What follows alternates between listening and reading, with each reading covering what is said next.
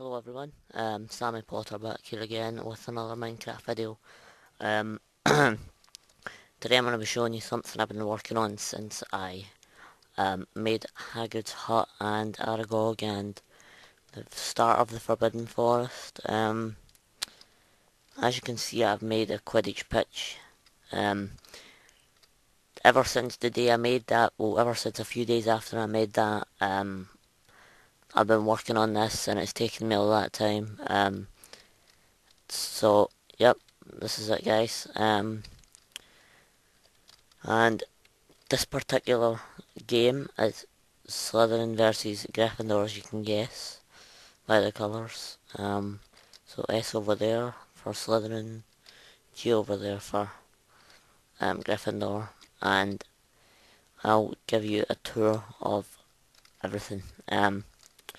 So here is red. Red and yellow represents Gryffindor, all the way up this wall until Slytherin is here. I just thought that would look pretty cool instead of having Gryffindor here as well, as it would just look quite plain going all the way around from there. And then these are made from fence posts, 2 fence posts, and then start with um, two wood planks here, and then it just goes up and round. And I've done that for over here, only this one starts off with one and goes straight up so that the side hoops are smaller.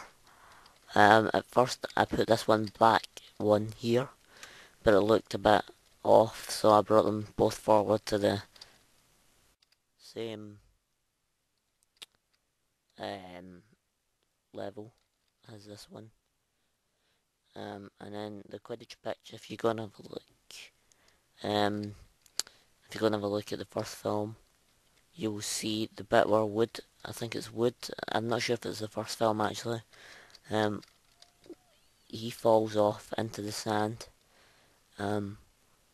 So the sand all the way around here, it's completely equal the whole way around, apart from in the middle here. There's one over.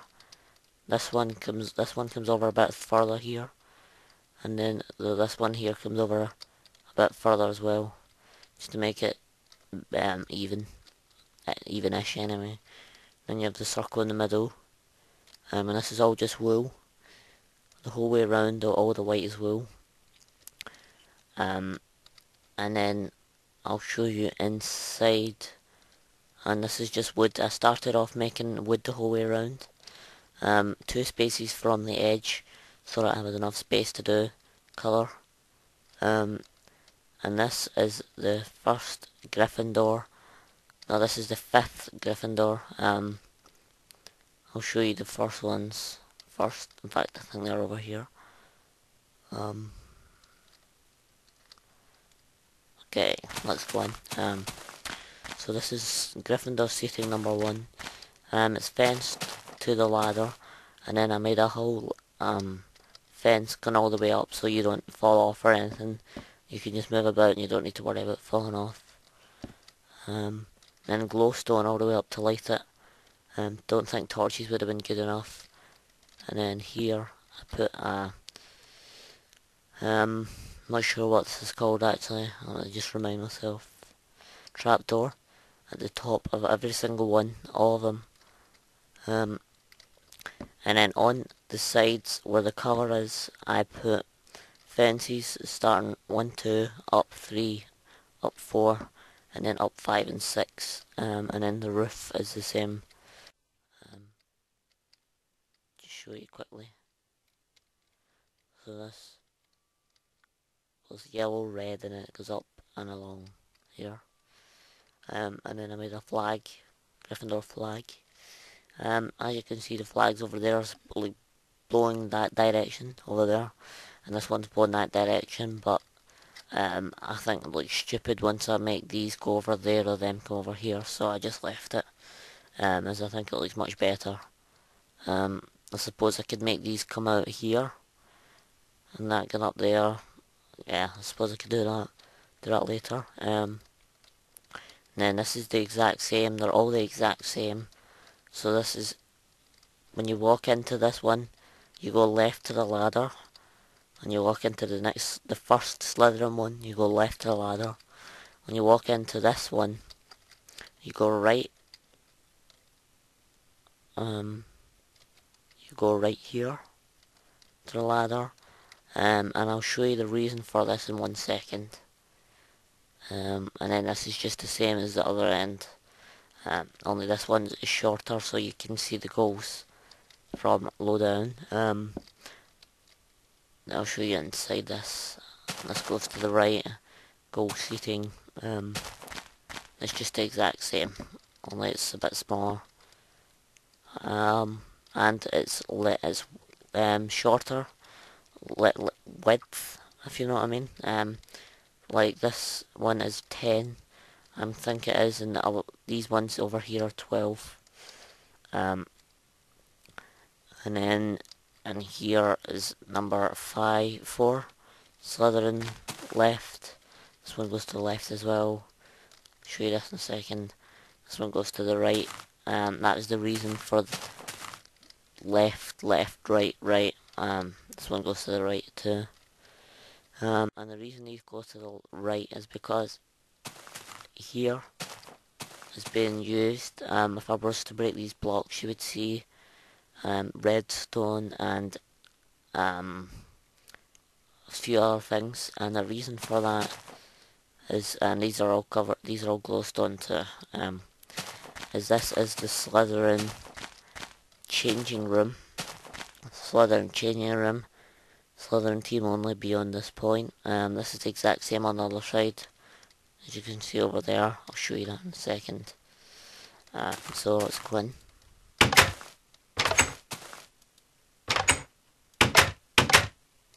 I'm sorry, that sounded strange there.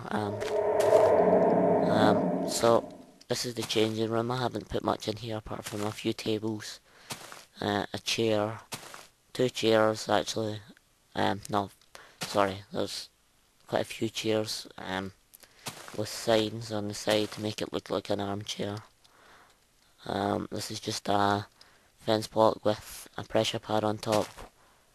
And then you can see pistons here. And when you pull this, I'll show you what happens. It pulls the block in. It pulls these blocks in, and then 4 pistons behind pull 2 of these and these 2. See if I can get, and I'll show you quickly how this all works. So here, this one powers this one. These are on full delay. This one powers this block, which powers this, and that goes directly into that. Same with this, and then we have full delay here, and then redstone, which goes down into here. And this is where it all works from. This is, I can't get round there. This redstone here goes up and round, and it comes up to the, sorry, it goes up and round to the lever that's in here. And then this works as when both switches are equal, the door will close. It's a secret door, that's what's cool about it. You can't see it when you're out on the pitch. I'll show you what happens out on pitch.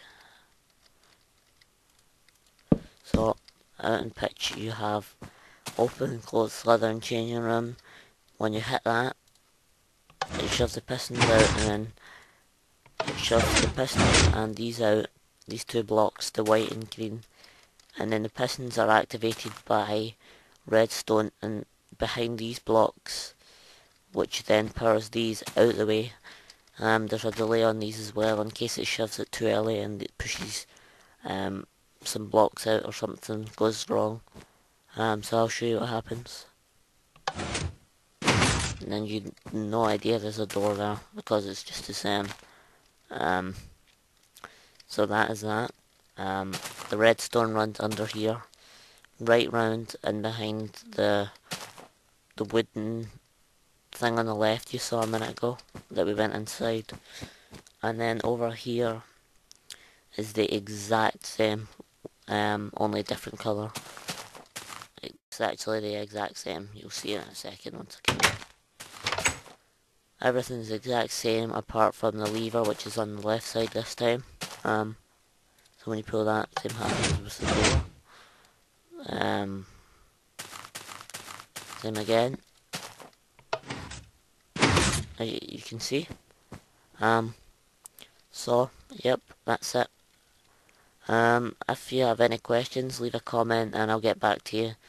I know there's a lot of other Quidditch pitches on YouTube, but this is my own version and I think it's probably one of the most accurate I've seen. So yep, I hope you enjoyed this video guys. Any questions then just leave a comment. Thanks very much.